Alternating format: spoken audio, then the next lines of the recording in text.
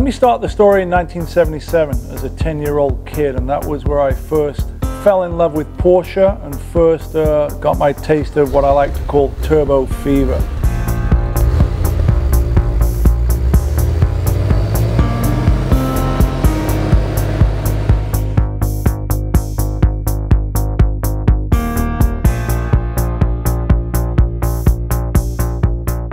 You know, as a kid growing up in the 70s, early 80s, anywhere in the world, chances are you probably had a Porsche turbo poster on your wall. I was no exception. So the Porsche 930 Turbo, specifically a White Martini 1977 edition, was the car that I fell in love with Porsche through.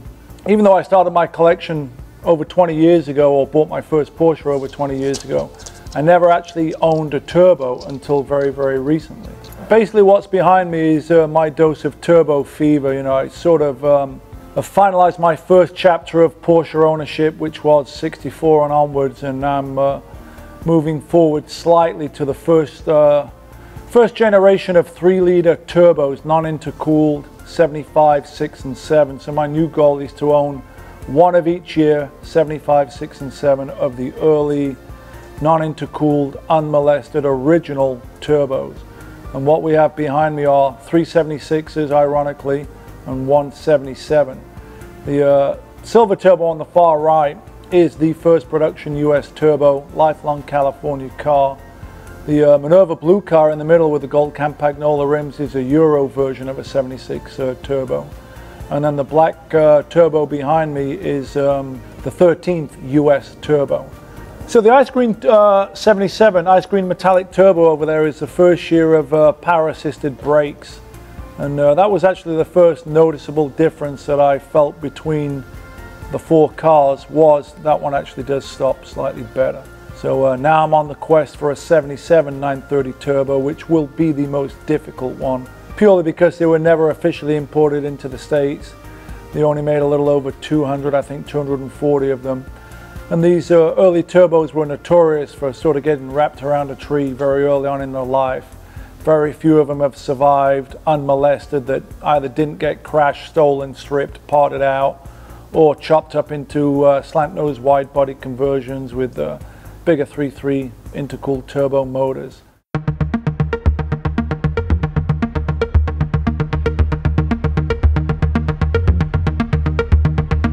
Prior to owning the turbo, I was a normally aspirated guy all the way through, and a lot of my cars, as you know, are really small displacement motors, 2-liter, 2.2, 2.4, 2.5, 2.6, 2.7, and they're really throttle happy, very throttle responsive.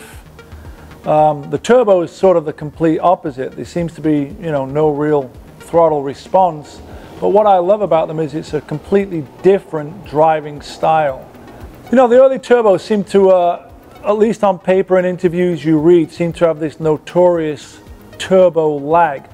But by today's standards, you know, these cars, when they left the factory 35, 6, 7 years ago, had an estimated 230, 240 horsepower. You know, they'd be lucky to have that in them today. By today's current standards, that's really not that much power. So it's a challenging drive because you're always trying to modulate when that boost is going to come on and anticipate when that boost is going to come on and keep that boost spooled up.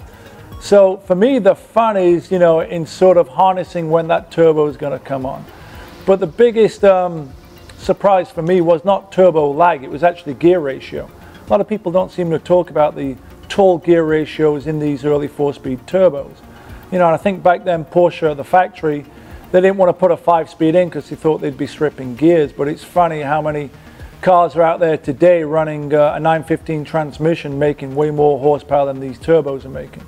So I think they built a 4-speed for longevity, and it's just strange because first gear is good for at least 50, second gear is good for about 90, third gear is good for about 120, and fourth gear is good for the rest. So in any of my other cars, I'm probably in third or fourth gear. In the turbo, I'm still in second gear. So the driving experience, you know, I describe these cars as great GT touring cars, and they're a great freeway car. You know, you just get on the gas, wait for that boost to come on, you wait, and it's one of those, am I going to pass the car next to me? And then all of a sudden, wallop boost comes on, then all of a sudden the distance between the car in front of you gets eaten up very, very quickly. So in my other cars, you know, you just sort of roll off the throttle and engine braking sort of slows you down a little bit. In the turbo, you can roll off the throttle, but that boost is still going. So all of a sudden you waited to pass that car, am I going to make it? And then before you know it, you're 200 yards down the road and you're almost about to rear end someone in front of you. So being able to monitor that boost and also the pace and flow of traffic is quite a challenge. So that's where the turbo excels in my experience. You know, it doesn't necessarily excel in this stock format as a weave in and out of traffic, fast through the canyon type of car. In the canyons, you know, the gear ratios seem too tall. You're never fully on boost, even though, you know, left foot braking's a great tool to have in the toolkit when it comes to turbos. Is if you want to sort of reduce speed slightly, left foot brake, grab a little bite in the front end, but keep that boost spooled up. I think we can compare the early cars that we were driving earlier on, my 65, my 66, which are, you know, narrow body, very stealth, very slim, compared to the first generation turbos. All of a sudden the car's aggressive, it's wide, it's got the big whale tail on it, and it's interesting. People really, really respond to the shape of the turbo. It just looks aggressive standing still. You know, on the 376 turbos behind me, what I've done there is I've lowered them considerably and put them on wider rims with Hoosier tires, and it really alters the stance compared to the 77, which is bone stock. Stock ride high on a 205, 225 series tire on a 16-inch rim, compared to the silver turbo on the right, which is running a 8 and a 9-inch with a 225, 275 Hoosier. So to answer your question, there's something really cool looking about a turbo because it looks aggressive, it looks fast. Obviously it's unmistakably Porsche turbo and it's an iconic shape. Yeah, my favorite turbo has to be the silver 76 in the corner for a couple of reasons. One, it's the first turbo I've ever owned. Two, it does appear to be the first production US turbo. It's car number 15 from what I've read. Car 11, 12, 13 and 14 were somewhat known as pre-production press demo trade show cars. Car number 11 and car number 14 have been documented. 15 is the third oldest documented surviving car to this day. So to say that car is still in its original format 37 years later, to me is pretty impressive. So that is my favorite turbo. It's a lifelong California car. It was delivered to Bob Smith Porsche in Hollywood in 1976. The car actually was made in October of 75. There's an interesting story to all four of these turbos behind us, but the silver one, my buddy Marty had actually worked on the car for the prior two owners. I am the fourth owner. He'd worked on that car for 20 years. The story he tells me, and the rumor is, it was once originally ordered by Robert Redford, who never took delivery of the car. Whether that story is true or not, I don't know. And then separate of that, it's just a great driving car. I lowered it, I put it on the wider rims, I refinished those Fuchs myself with a polished lip, sort of a RSR inspired look. It's got a great stance to it, but it's also got a lot of patina. You know, the car's obviously, you know, got quite a few miles on it. It's over 100,000 miles. It's been touched up in a few different areas, but there is original paint on it. It's not actually a color I would have looked for, but like I've said before, I don't chase cars for specific color combinations, but I've grown to love that sort of slightly patinaed, faded silver paint with that tan interior. And other than lowering it and putting a vintage Momo steering wheel on that car, I haven't done anything to it other than drive it quite a bit. And it sounds great. It's got a burble when you back off, you hear the turbo rumble, and it's a sensory overload.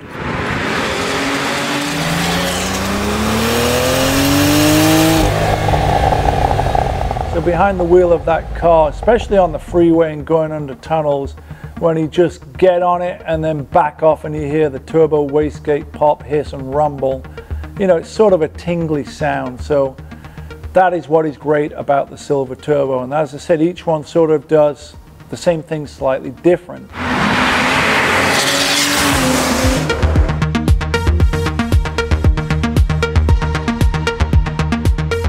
I actually got a little posted on Facebook that a guy had found what he thought was a 76 turbo back east. So naturally, I always ask for a couple of photos. Well, Turned out the 76 turbo he thought was actually a 77 turbo in a very rare ice green metallic color. Also not a color I would originally have chased down, but it must have been a Special Wishes custom order color combo of ice green metallic, which in certain lights looks silver. Depending on the light, the green really shows through. But what really sets that car off as being very cool, unique, and a little bit special is the green avocado leather interior with green plaid inserts on the seats. But one of the cool things when you first acquire a car, I've bought a lot of cars sight unseen other than a couple of conversations over the phone and as many photos as I can get from the prior owner. My method is always the same: expect the worst and hope for the best.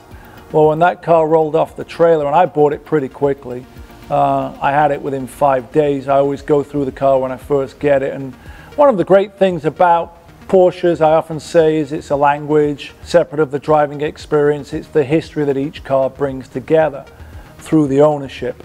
And one of the sort of nice finds in that car is when we went through it, it turned out there was a $1977 bill folded up in the ashtray. Well, that dollar bill is still in the car 36 years later. Has the original toolkit, the original jack, and the car had been sat back east in Pennsylvania in a independent shop for a couple of years, and according to their records, the car hadn't driven more than a mile in the past 3 years. My wife and I decided that would be a great car to drive to Monterey.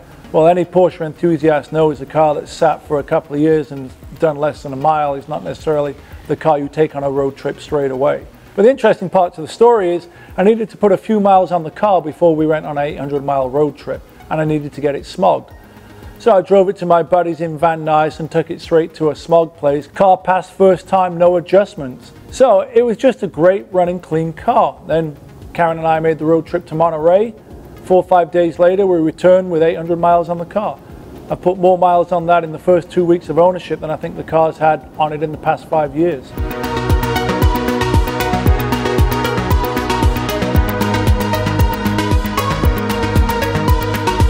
The interesting thing is the one car out of the 4 turbos that has got hands down the most thumbs up, views and likes is that Minerva Blue Euro car in the middle.